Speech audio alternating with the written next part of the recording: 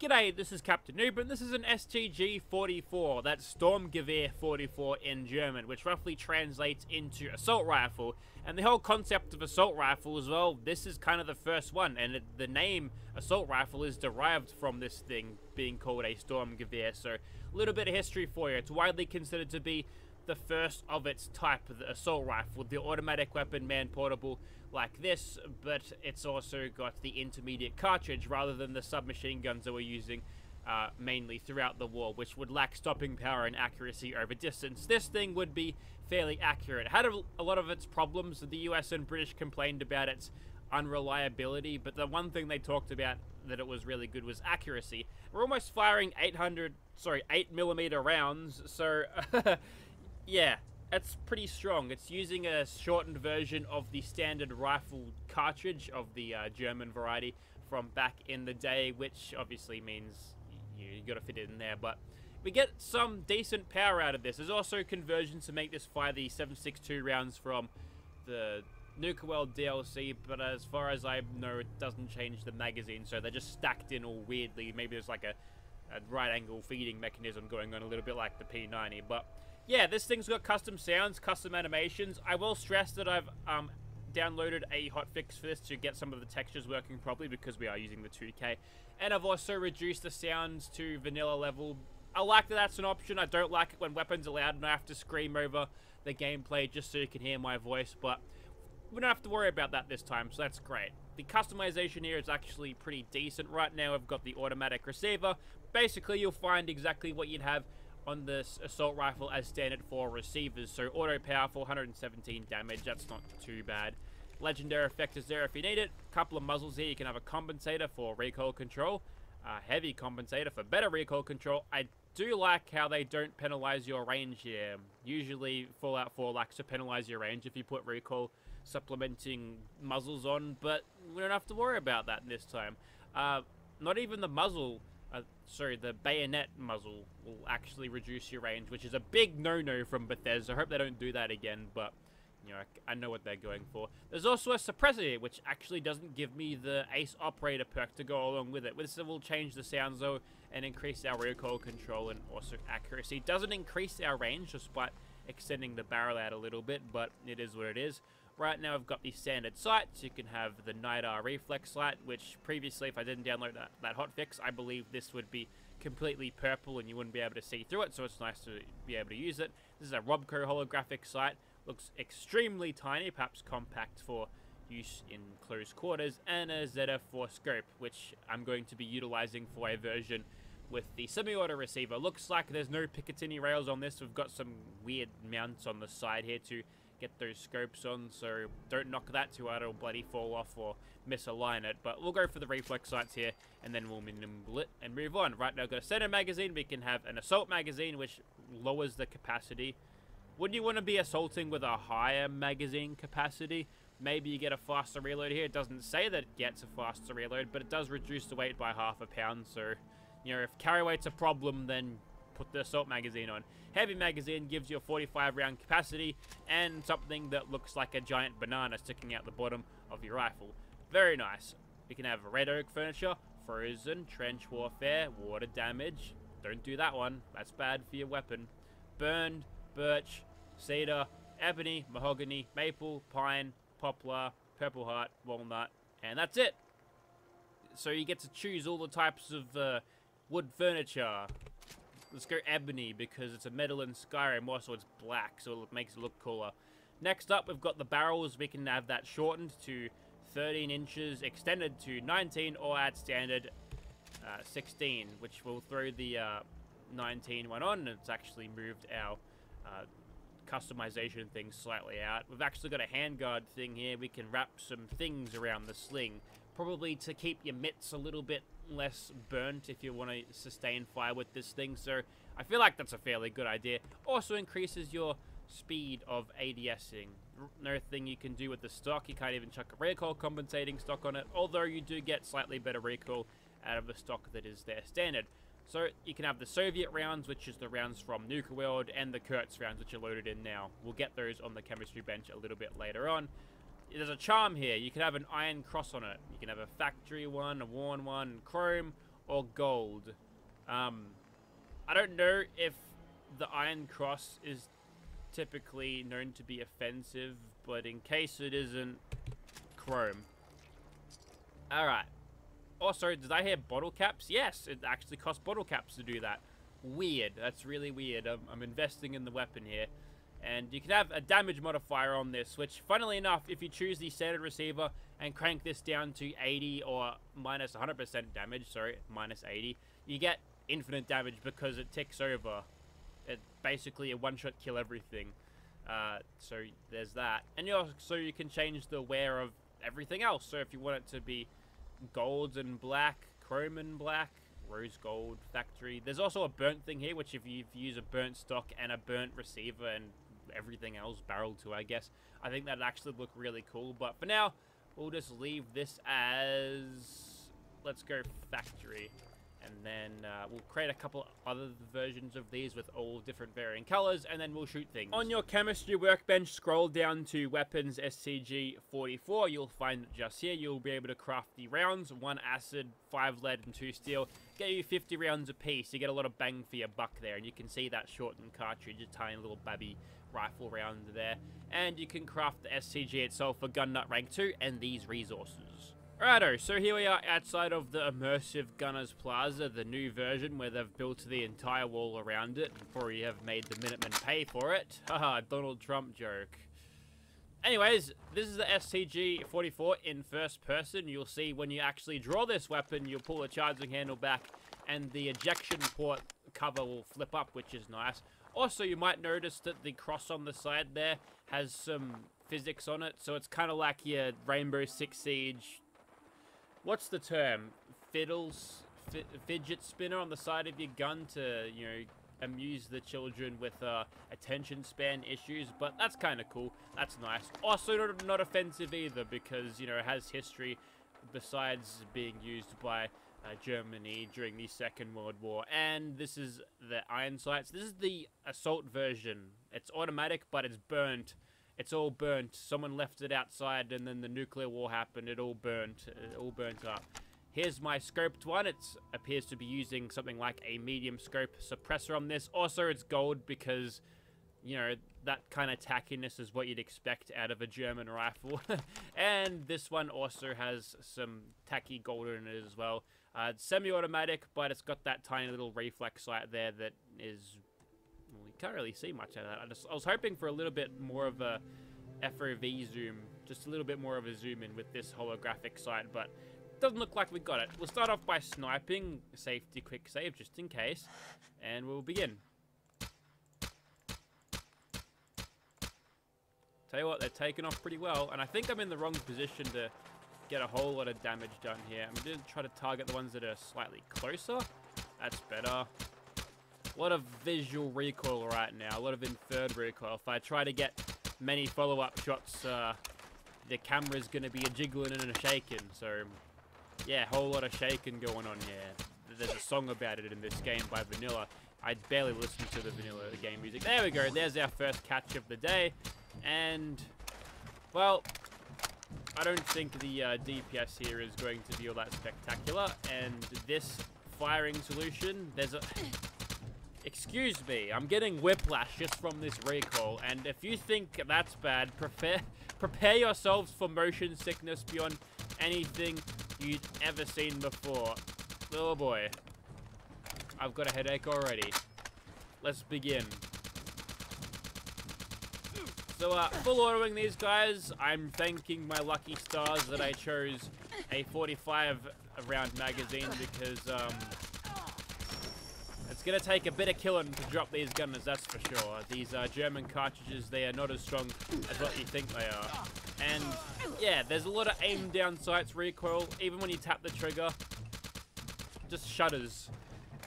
It's so bad that they've acknowledged that the animations might have been too much. Because on the Nexus page, there was a version that stops the motion sickness happening when sprinting, you understand.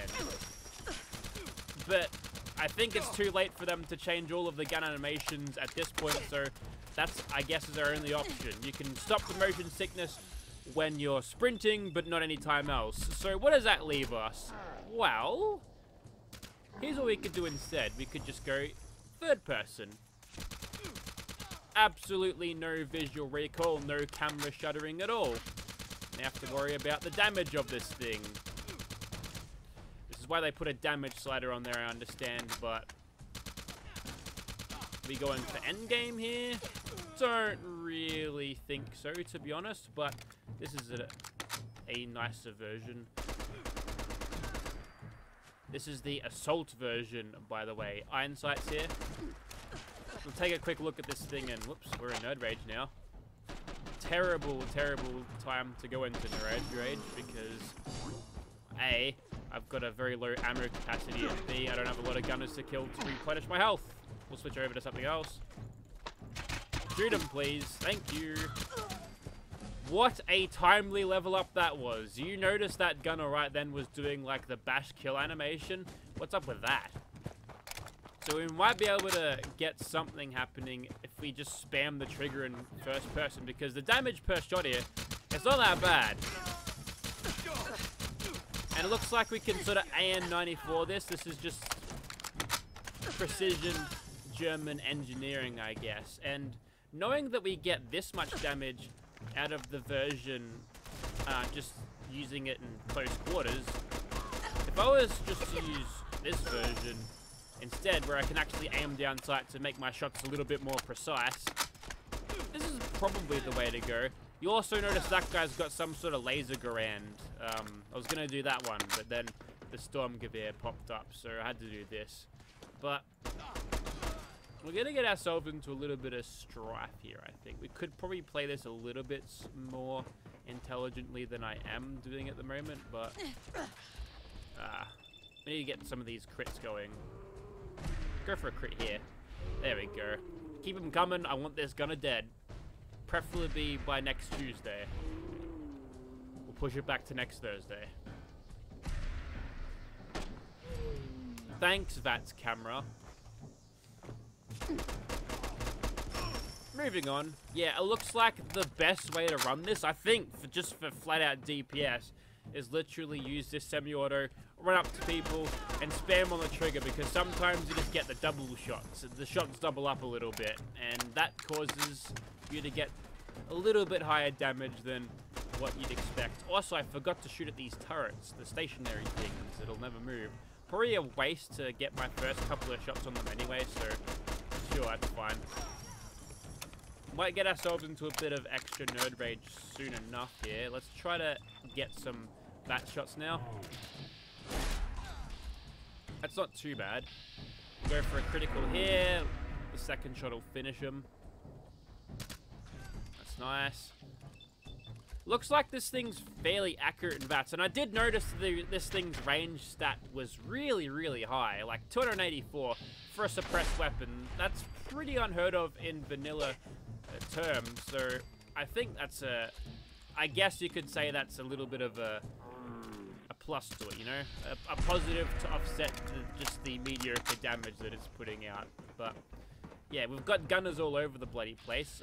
We've got crits to get back, so we'll utilize as much VATS as possible just to make this a little bit better. Some extra cinematic shots would be nice. Although all of them are going to be from this very low angle, which causes the VATS camera to say, okay, we're just doing the same thing over and over, like you saw earlier. But I feel like the VATS camera, it suits a melee playstyle a lot better, because you can do a lot cooler animations rather than just standing there shooting them. But maybe that's a thing they could implement in the next Fallout game. Someone down there is not dead yet, but look, I think you get the idea of this thing against the gunners. I've been cleaning up the stragglers for a while now. Nerd Rage is not active, but just a couple of shots in the head and they all die. And I think someone's inside, but also not inside. So not cool, bro. You come out here right now.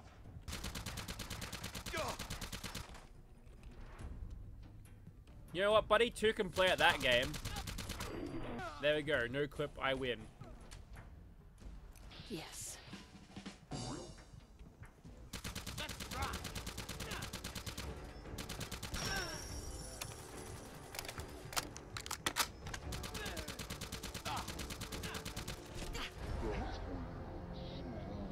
I can't believe I died on the door breach at the end. Okay, we've reached up to the sun, switched it off, and now we're going to do this during the night, just to give it a little bit more of a run with stealth, because we didn't really get that much on it. Ooh. Yeah, the headache started again. I'm curious to the design direction of that. Was that a giant Cazador? It may have been, you know. Looks like it. Is he poisoned? I think super mutants are immune to that, but I'm hoping for a sniper knockdown. Hint, hint, nudge, nudge. Are we gonna get one? No, but it appears that with our glorious sneak criticals, we can do this handily, in fact. Which can be said about basically any weapon with a capacity over 20 and a fire rate like this. But still, that performed a lot better there, and we got 4,500 XP out of it as well. And what do we have here? I see a Cazador. I see a... It's a glowing Cazador. Oh, that's so cool. That's sick. That's awesome. Wow. Well done, modder. Well done. Okay, well, I'm going to go shoot something else, but make it automatic this time. Alright, let's fight the Wendigo with some German hardware, but automatic this time. We'll see how we go. And 340 damage. We'll try to get some headshots here. It's nice that we're getting a couple of staggers. He's straight into mutation. And now we got to worry about him charging at us and possibly one-shotting us. Fun fact about current character. She's like meant to be German from Pittsburgh. It sounds German enough, doesn't it? That's why she's dressed up in the whole bombshell outfit get up. You ever played The Pit from Fallout 3? It'd be cool if they remade that in Fallout 76. They remade all of the other sort of Raider apparel, so I don't see them not being able to remake all of those ones, because, you know, we've got The Pit in Fallout 76, and all it is disappointment and trogs, and other than that, stable performance that I can be happy about. But, you know, could have been so much better. Oh, grind! I forgot about grind, but that's neither here or there. We're getting a lot less damage, you may have noticed. Yeah, we're hitting for about 340 now for like 46. So we've lost about 300 damage with those multipliers, which I feel like doesn't add up really well. That might just be all of the damage resistance and reduction from the difficulty. There's my vertibird in the background, by the way. Not doing much. Should probably call it in, but we're having a pretty easy time just simply outpathing this monster here. Kind of like what you'd get from old school zombies, where you just sort of lead them around and then sprint past them. I think we got a clutch stagger there. It actually took him out of his diving animation, but our luck might run out in a second. Stagger, please. Whoa, right on time. Now, we've got plenty of bullets, but as you can tell, we're struggling to get this kill. We're just lucky our dance moves are far more stronger than his, I suppose.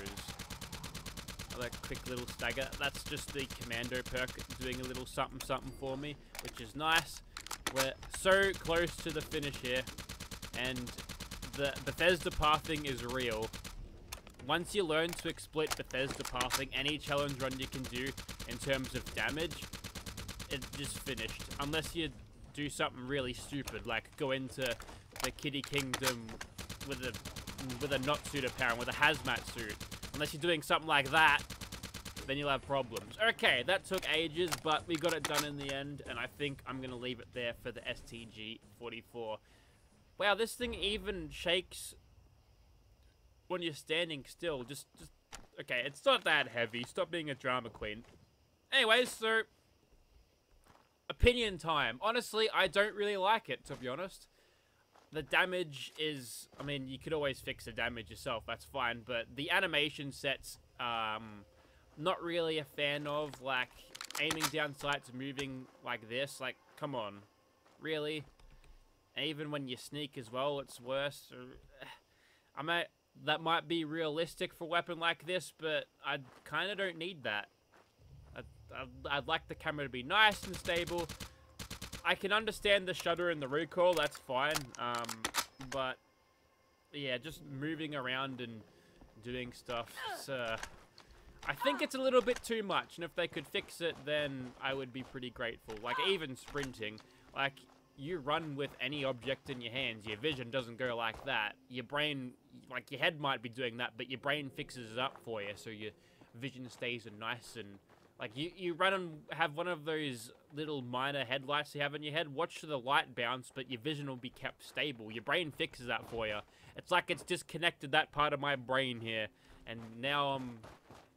The balancing things in the eardrums, they've all corrupted somehow. Maybe it's because the sound ruptured them. That's why we had to turn down the sound version. But anyways, this thing also compatible with classic holstered weapons. Check it out. Very nice. You can wear them. But... you know, if you do like your StG44s, this is a high quality weapon mod, would recommend it, but in terms of like strictly performance speaking, then I'm not all that impressed by it. But other than that, the presentation on this weapon and its ability to be crafted, also injected into the level list as well, so look out for enemies carrying this weapon, you can loot it from them. Yeah, just everything about this weapon mod is good, just except for the damage and the animations, really. That's honestly my thoughts, and if those aren't such of a deal breaker for you, then great. Download this mod, you won't be disappointed. And with that, that's it for me. Thank you very much for watching, guys. Bye. See ya.